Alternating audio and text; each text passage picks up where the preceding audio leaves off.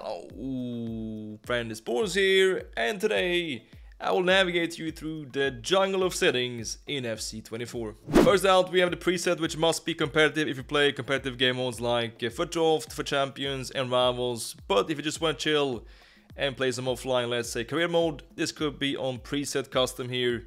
And then you can enjoy benefits like auto shots, headers unassisted, and also this one that is quite a big difference, which is called here contextual dribbling.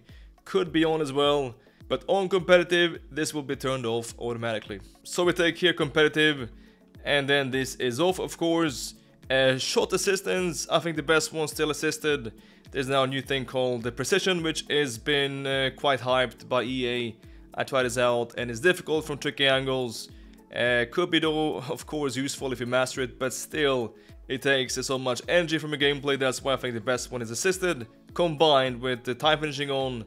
This is useful this year, definitely. So I think this is the best combination with assisted and time finishing on.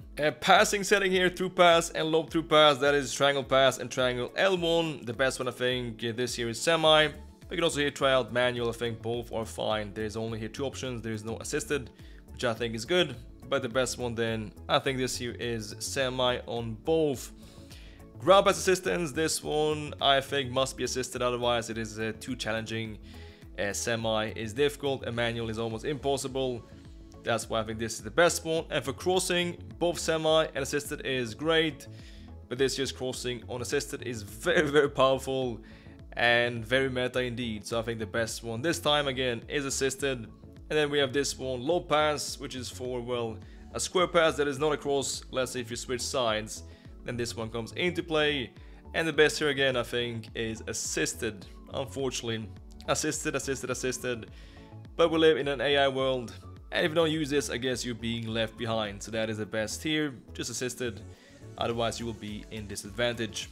Pass receiver lock late I think is the best one here. If you have a bit less ping, let's say less than 50 ping, that is the best option. Then you can just here divert the direction in the last moment if you see the opponent is about to cut off your pass. That's why I think late is the best. Otherwise, if you have high ping, you can try out here animation start or power up, but otherwise default here late is definitely the best option. And this one here is new as well, coming with the new feature precision passing. And normal is default and I think fine, but if you feel like this isn't manual enough, then you can try out here high as well, but normal is definitely fine. Defending, we have here clearance assistance. Default is directional and also I think the best option. Here you can control your clearance slightly and choose direction. This one classic, you just clear randomly. That's why I think this one is better called here directional. And now pay attention, this is so important. Default here on defending is advanced, which is new, and this one separates here the two features with stand tackle and a seal out, aka a shoulder challenge. It is now separate with this one. If you want to make a seal out, you must press X, and stand tackle you must press circle. It is then yeah, just separate. While this one, which is a previous setting from last FIFA called tactical defending, in this one the game will choose for you contextually if you press circle, either seal out or stand tackle, and that is much easier. That's why I think this one should be changed here to the previous system, tactical defending. That's better. And then pass block assistance, well, on extra AI doesn't hurt you. And then switching, the best one I think is air balls and loose balls. You have your manual as well, which is impossible to then defend crossing, which is this here so powerful. Air balls also fine. Automatic, there's no way to play this. The best one I think is this combination of air balls and loose balls. Auto switching is a quite big thing here. You can try out both low and none, and both are fine. Low is a bit easier to here defend through balls, and none gives you better structure in defense, with the players being a bit more firm to their positions. And most pro players here are using none. That gives you simply the better structure in defense. And then switching, you have here rotation, you have adaptive, but the best one I think still is classic. That is the old school way, and the best still. Reference, ball or player, default is player, and I think makes more sense. And then you have this one, a new setting, which is called Y-stick switching sensitivity. And here you can try out yourself and see what fits you. 4 is default. I don't think there's any reason it's changing, but if you like you're not satisfied with your switching and that there's something wrong with your sensitivity, then of course you could tweak, but 4 again I think is definitely fine. Next player switching, this one here is new with closest to ball and goal side. Goal side is quite interesting because always switching to the player that is behind the ball towards your goal, that's also a good option, but I think the best one still is classic here, where the player being L1 switched to is determined by various factors. I think that's easier. Player log on, great feature, and icon switching just I think off. Sometimes you hit that by accident and that's going to be quite stressful and confusing. That's why I think off is easier. It is not the best feature. And then there's new dribbling called the orbit dribbling. I mean, you can have this one off or on, doesn't matter. But this dribbling is hard to activate and is quite frankly not the best. Look at this. I mean, what's the point of this? I cannot see it yet. And then goalkeepers, save assistance. This one has no impact whatsoever on your online goalkeepers. Just your game modes where you control the keeper yourself. So yes, here manual, semi-assisted, doesn't matter. It has no impact on your online goalkeeper. And the big question, analog sprint, off or on? I think off is easier. Then you can just press down the sprint button slightly, R2, and you get still full sprint speed. If you have this one on, you must press down fully, otherwise it won't be full sprint speed. But some people might argue that this gives you more, well, layers in defending, having this one on. But I think you have still enough layers. You can just jog normally, you can jockey, you can speed jockey. So I think you have enough ways to control your speed. So off I think definitely is fine. And in my opinion as well, the best option. And then trigger and vibrations here just turn off. That's off. That is just disturbing and nothing else. We leave that for adult websites. Cameras. The best I think still is a co-op and also telebroadcast.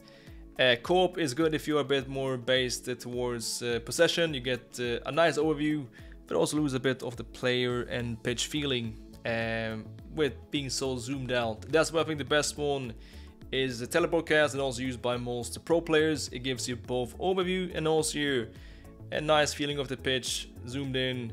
You can easier access dribbling, passing and tackling. So I think this one is the best one. And then you have custom, height I think the best on 10 and zoom on 0.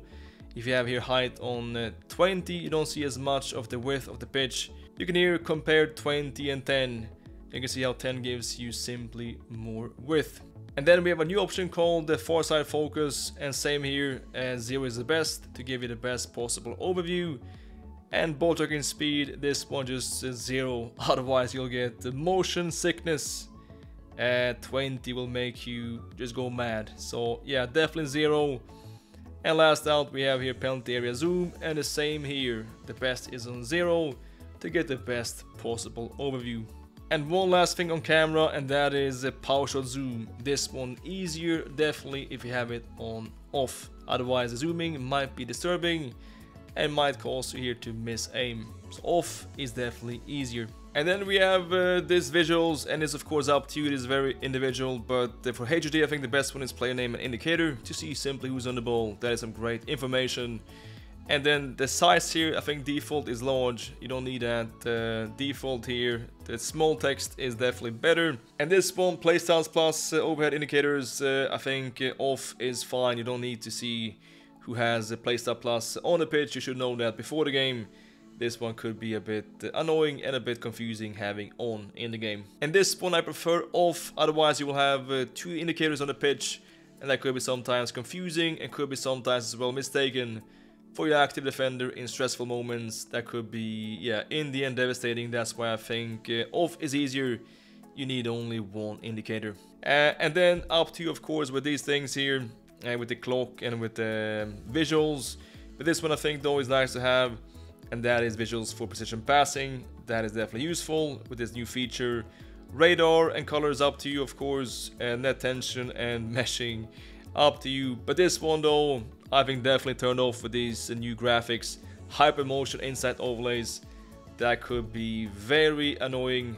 So this one turn off. And also in-game, there's one last change you could only make in the in-game menu. That is going to trainer, put this on show, take all these off except for offset indicator. This one is very useful. This one we take on. It is very good. Alright, that is it for today. Hope you enjoyed this video and found it useful. See you guys again tonight for the RTG. Thank you so much for watching. As always, you know, until next time, take care.